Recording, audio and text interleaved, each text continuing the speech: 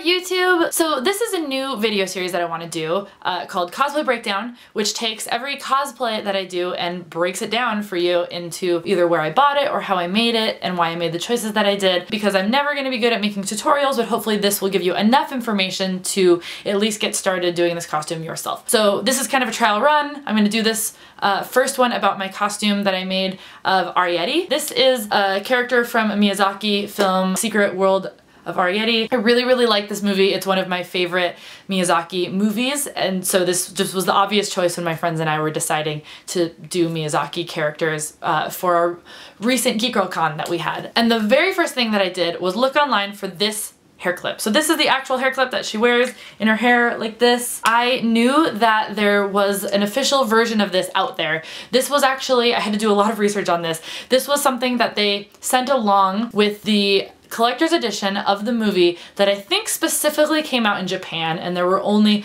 a limited number of these collector's editions that came out. So I had to like scour eBay for a couple of weeks until I found one pop up online, and I think I ended up spending something like $30 for this, which is probably more than the movie cost. I really wanted to be authentic with this. I didn't want to have to recreate this because I wanted it to look perfect. A lot of times I'm totally cool with making my own props, but this was one that was really important to me to look the right way, and so I really exercised my internet sleuthing abilities to find this. And if you are looking for one, the best advice I can give you is just keep your eye on eBay like every single day until one pops up. In terms of props, the next thing that I was super excited to make was her little pin sword. This one is still piece bonded actually. I'm gonna pull that off. So this was a really fun prop to make and relatively easy. I just bought a wooden dowel. I took sandpaper and I sanded the bottom part here down into a point. And then this is a styrofoam ball that I covered in probably 20 layers of Mod Podge to try to make it smooth. And then I just painted it yellow.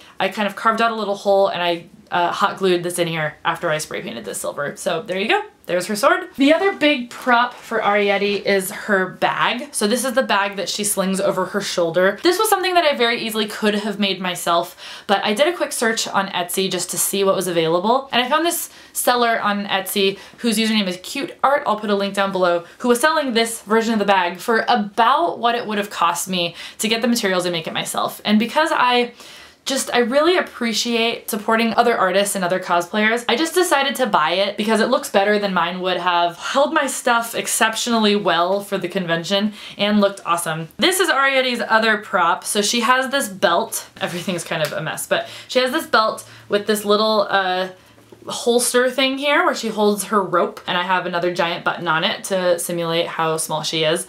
So this is just like sort of an army industrial kind of belt that I found at Goodwill. The back is totally the color that it came in, and the front is painted the color that she has. So I just used fabric paint to paint this, and then I cut off the front part of the belt to make it shorter, and I just put some Velcro on the back to secure it like this. It used to have a buckle, but I used a Dremel to just sort of get the metal part off entirely, which was really scary, but I did it to make just like a nice simple belt like this. This is just fabric, and this is a button that I painted. And then for the rope, instead of buying real rope, this is actually just like a cotton rope that I found on Amazon in brown, and it worked out great, and it looked just like a rope, and it was nice and light. The really cool part, my favorite prop, is this giant fishing hook. I made this out of Sculpey with a wire in the back. You can kind of see the wire coming through here. I had a lot of fun making this. I would just hang it, so this would hang from my belt, and then this was just hanging in here. The really sad thing is that it fell from my belt and it cracked right here. And so I'm kind of holding it together like this because I really just need to glue it back together and reinforce it.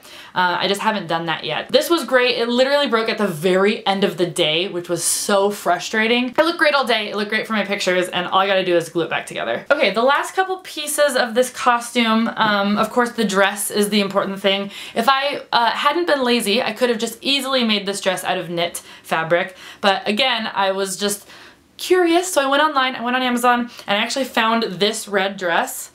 It's perfect, and it only cost me like I think $20, which is again what making it probably would have cost me plus time. So honestly, if your costume has a simplistic item like this and buying something as opposed to making something won't hinder the costume, buy it. As for boots, I went a little lazy with this. She has brown boots that have this like detail in the top and these buckles. I didn't have time to do that, nor did I really care. So I ended up just buying these slouchy brown boots, which looked fine. If I decide I want to, in future iterations of wearing this costume, it'd be really easy to add a little lip here in the lighter brown and then add the little buckles.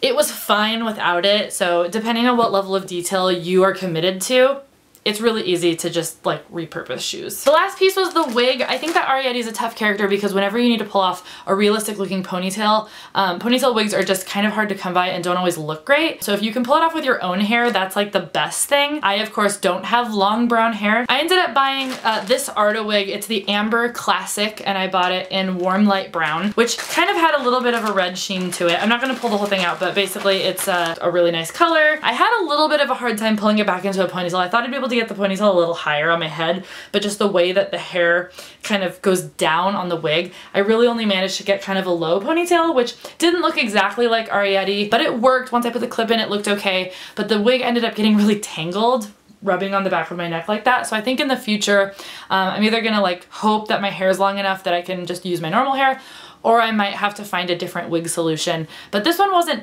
bad. It just didn't work as well as I had hoped. Okay, so any problems or things I would fix or redo. So again, the wig was kind of a problem. I have to fix my fish hook, but other than that, all of the other parts of my costume held up really well. I would probably add the detail to the boots for another time around, but I don't think that the costume suffered from not having it.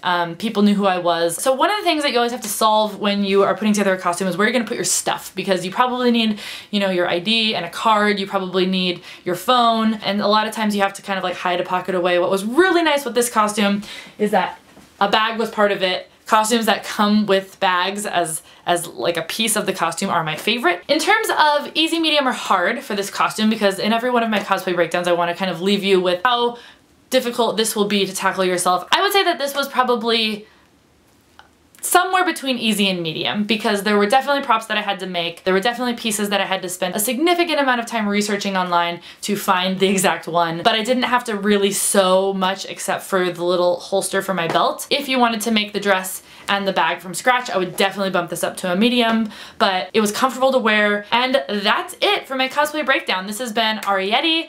Thank you guys so much. Let me know if you have any questions about this costume specifically, or if there's anything out there in the world that you would like to see me cosplay next. I'm always adding to my growing list of cosplays that I want to do. If you find this to be helpful and useful, I have about 12 other cosplays that I've done that I could go back to the backlog and make videos like this about. So let me know down in the comments. Thank you guys so much for watching, and I will see you next time.